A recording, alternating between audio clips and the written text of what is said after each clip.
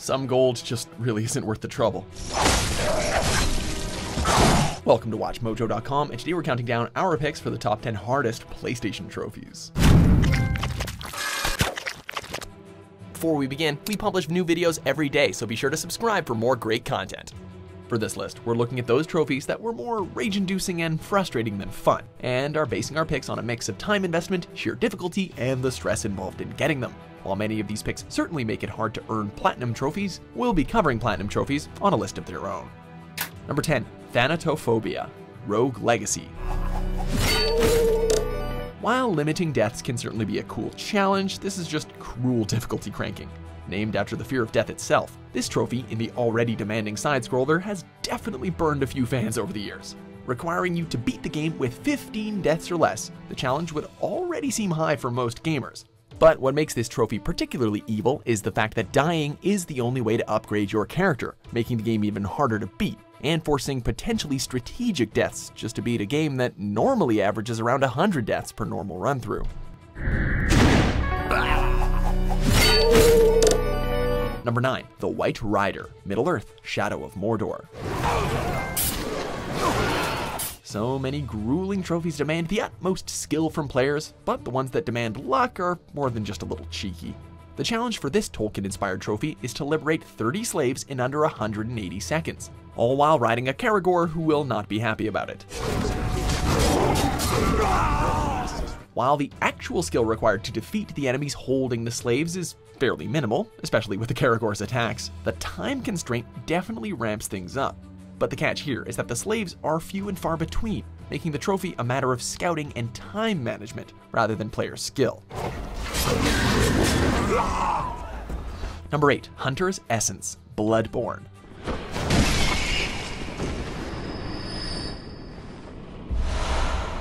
Collectibles have definitely become a nuisance in games lately, but leave it to From Software to make that punishing too. Finally giving a little bit of utility to tedious collection fests, you can be forgiven for thinking that getting every weapon in the game would have been at very least a straightforward affair. Given the copious amounts of money, time, and even luck with dungeon layouts to score some of the easily missable weapons later in the game, the potential benefits of getting these items seems negligible, especially on top of the already devastating gameplay.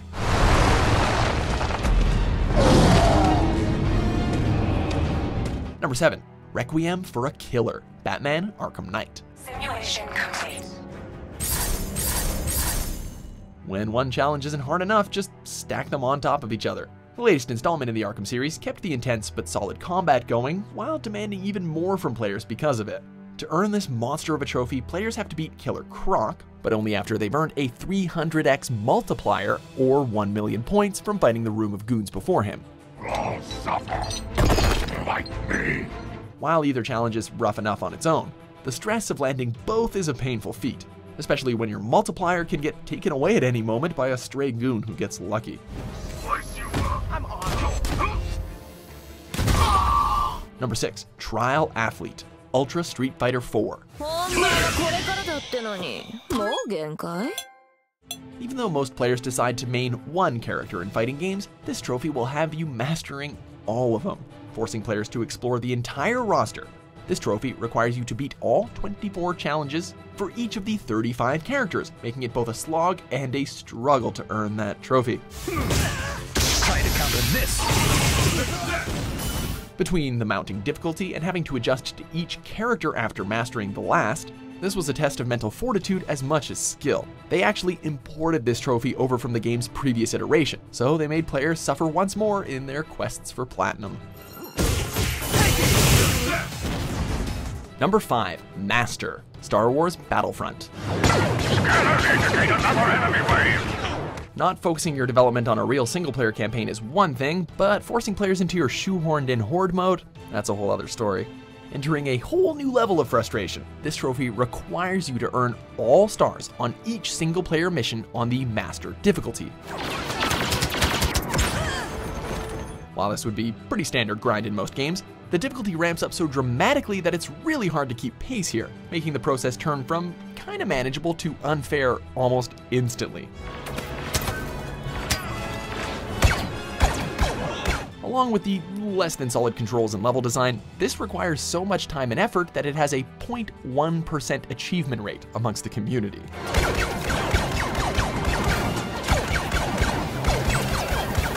Number 4. Ultimate Battler: Injustice: Gods Among Us. Fighting games really seem to enjoy testing their fans with the challenging modes, eh? Giving a twist on the Street Fighter's trophy, this game forced players to beat every challenge of the battle mode with one extra hard mission to make the game worthy of its title.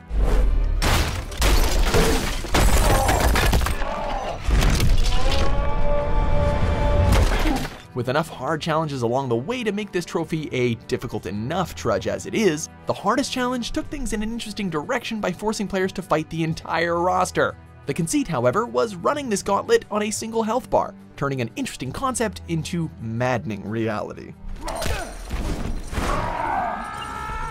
Number 3. Is there anything you can't do? Trials Fusion. Get down!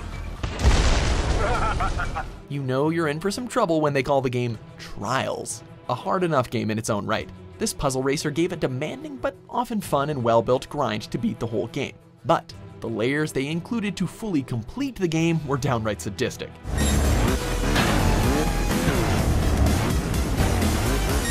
Completing an increasingly unnerving list of tasks, this trophy finds players completing all challenges and puzzles for each level, requiring steady thumbs and a keen eye along the way.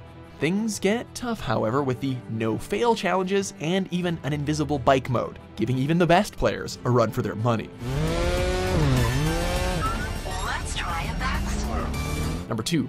I Can See for Miles Per Hour: Surgeon Simulator. Not too many trophies are this much harder with a controller, making players embrace those sloppy controls wholeheartedly. This trophy forces players to both work against and with the intentionally clunky design of the game to perform an eye transplant in under 2 minutes and 10 seconds, all while in a speeding and bumpy ambulance.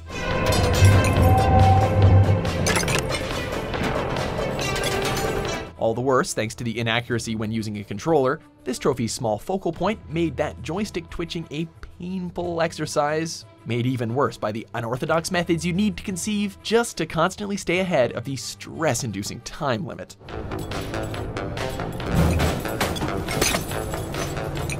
Number 1. Iron Titan: Titan Souls.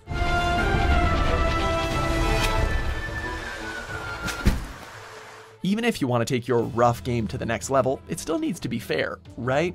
For a game that's often been called a 2D Dark Souls, you'd think the developers would have considered the story mode enough of a challenge in and of itself.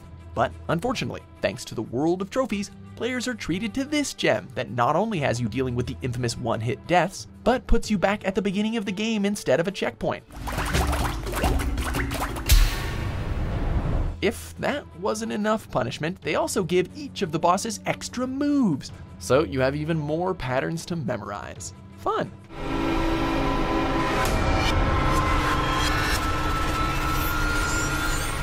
Do you agree with our picks? Check out these other great clips from WatchMojo and subscribe for new videos every day.